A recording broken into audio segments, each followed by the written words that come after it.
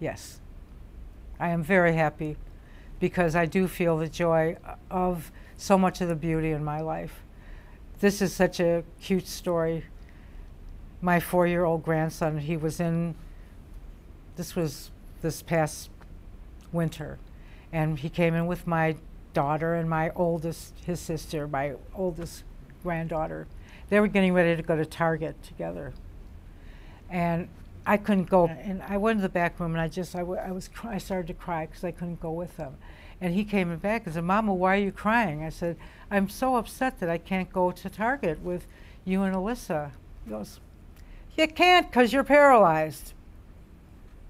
Just like that, with his hands up. And I just had this big belly laugh come out of me because this child was so pragmatic in the way he was dealing with my life. And I thought, well, if this 4-year-old little boy, whom I love more than anything and fixes my wheelchairs at any given moment, that's cause for great joy. Things like that are in my life all the time, and they create laughter and great joy.